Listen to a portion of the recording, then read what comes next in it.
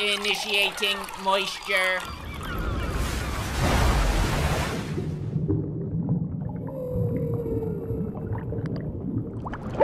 Welcome to the Moist Meter. Today we're hopping back in the Crucible and looking at the second new next generation console, the PlayStation 5.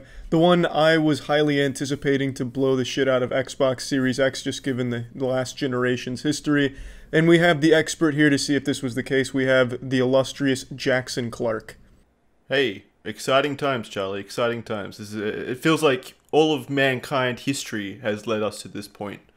We're finally able to take the PlayStation 5 out of the box and see what it's all about. Yeah, since the discovery of fire by the cavemen, it was always leading up to this moment. We were always born to evolve into gamers as our final form, the apotheosis of our species. Yeah, it's truly beautiful. About the machine though, Charlie, what do you actually think about the look of the machine? Because that's actually one of my, I guess, main qualms with the PlayStation. I know we're kind of stepping off into negative territory almost immediately, but it's a huge machine. It's giant. I like it. It's like a monolith. Someone said it looks like Seto Kaiba's jacket from Yu-Gi-Oh, and I cannot unsee that. It looks exactly like that, and I think it's beautiful. Well, I guess this is where we're going to have to disagree a little bit. I think I prefer the more subtle, bricky nature of the Xbox Series X just because it's way easier to fit into my entertainment cabinet. So if you have space concerns, then yeah, you're going to have to put a little effort into figuring out where the PlayStation 5 is going to fit into your life. But apart from that, Charlie, I think it's worth it. I think it's worth finding a place to fit this beautiful machine because, good lord, there's so much here. I agree. There is a lot here, Jackson. And why don't you take your clothes off and tell us what's underneath? Take my clothes off? No, it's an expression like, break down the hardware, Jackson. I thought you were coming on to me because of my passionate celebration of the machine. So to start off, I think I want to talk about the clearest improvement over the last console, and I think that's the controller. As soon as you take the controller into your hands, I think you'll know what I mean. It just feels so much better in your hands than the old DualShock 4. And the improvements only continue once you actually get into the games and feel it come to life in your hands. Wouldn't you agree?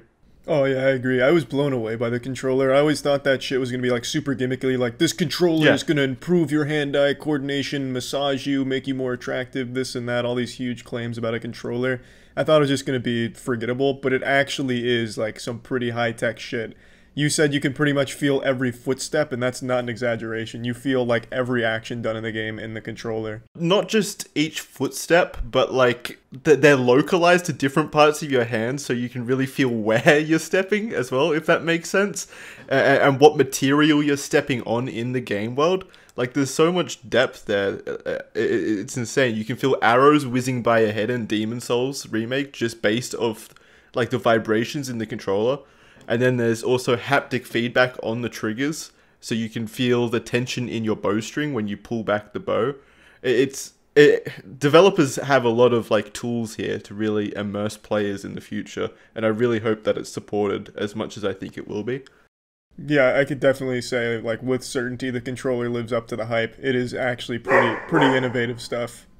Yeah, and it's something that you really won't understand until you take it into your own hands and get a feel for it, because I agree with you, Charlie, like reading the articles up to release, like hearing other people's impressions on the controller, you just get off thinking, this just sounds super gimmicky, you know? This just sounds like a fad, just something like the touchpad that'll be maybe in a few of the first-party games at launch, but then never used again.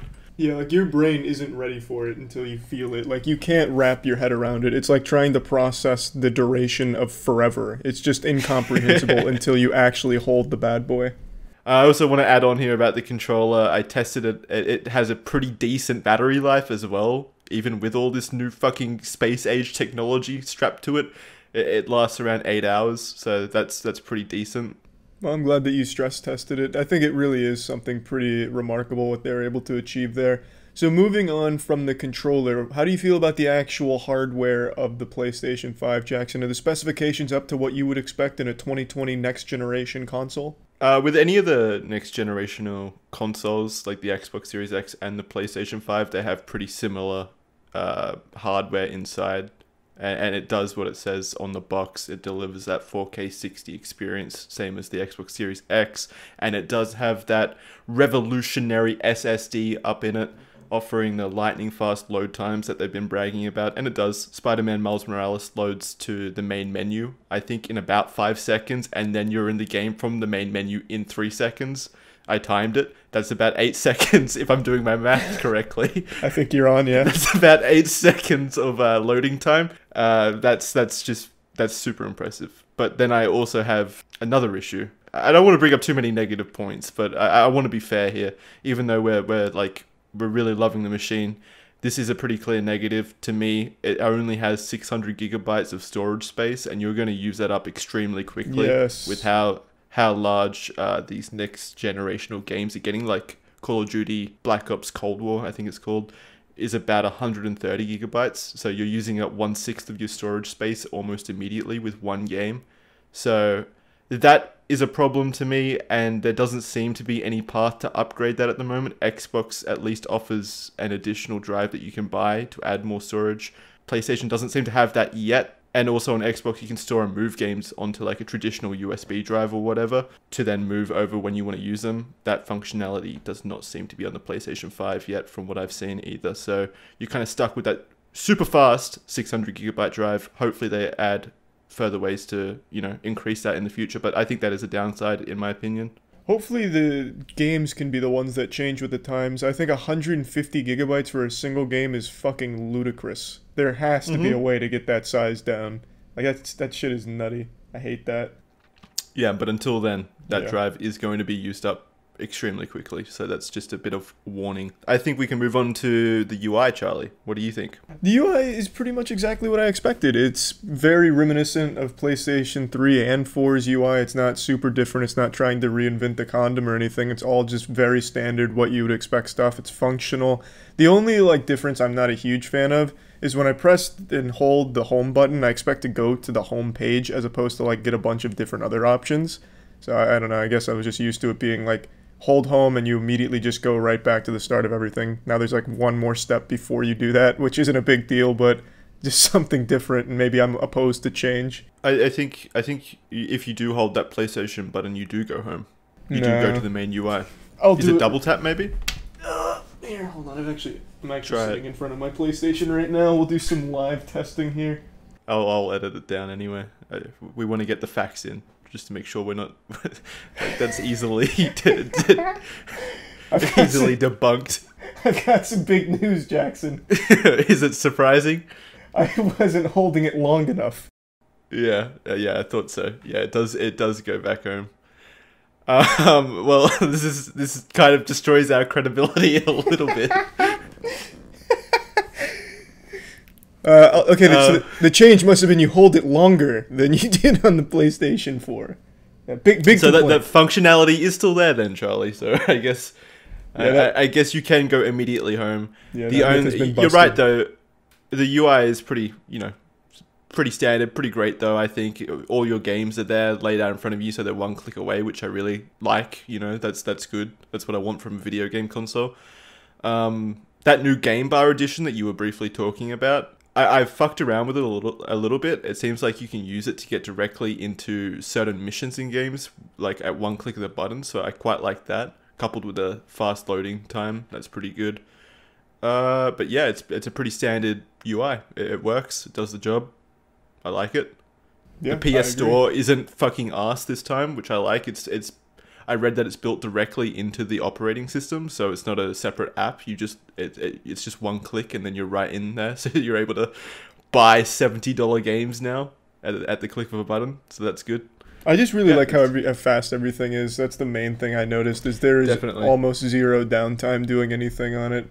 Well, I think one of our big complaints, our main complaint about Xbox, is it having no games to really justify choosing an Xbox over PlayStation 5.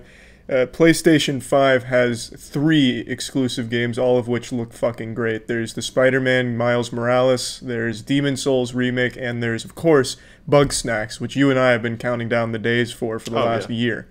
So I just really, I think that's just a huge selling point of the PlayStation 5 is when you get it, there's these 3 games immediately right there at your fingertips that you could get into and just start to enjoy. Your credibility is yet again destroyed because there's more than 3. There's also Astro's Playroom. That's 4.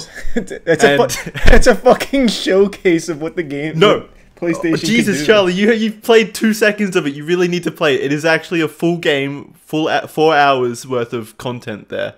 It's great for free, built into the system. It's an actual platformer. I love it. So yeah, I highly recommend anyone out there who gets a PlayStation 5 jump immediately into Astro's Playroom while you wait for Demon's Souls to download. Yeah.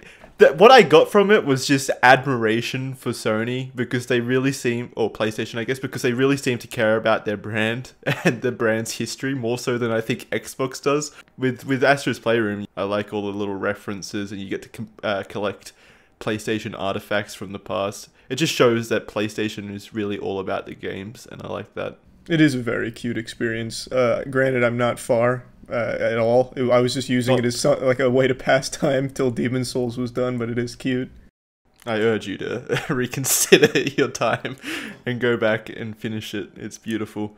And then we've also got Sackboy: A Big Adventure. So from that count, I think there's 5 exclusives on launch, which is fantastic.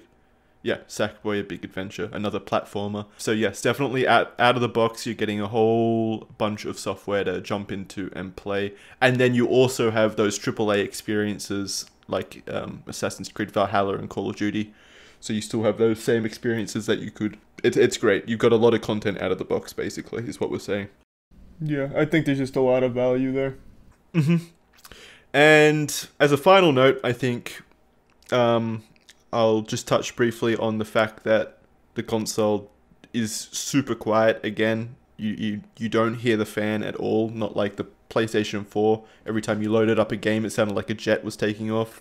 No longer. It's super silent and it doesn't overheat at all.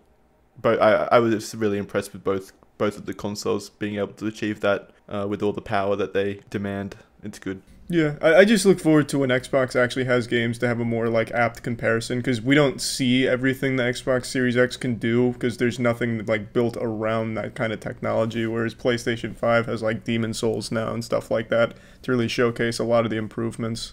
Demon's Souls and Spider-Man Miles Morales in particular really feel like next generational games because they're built around this entire, PlayStation's power, the power in the machine. They're built with that in mind, so they can really take advantage of it. And they really do a good job at that. Demon's Souls Remake and Spider-Man Miles Morales both perform at 4K 60 with ray tracing, I believe, in Spider-Man Miles Morales, so you get some real next-gen features out of the box, and it's really good, really beautiful. Nothing like anything on previous generations, really, so super good.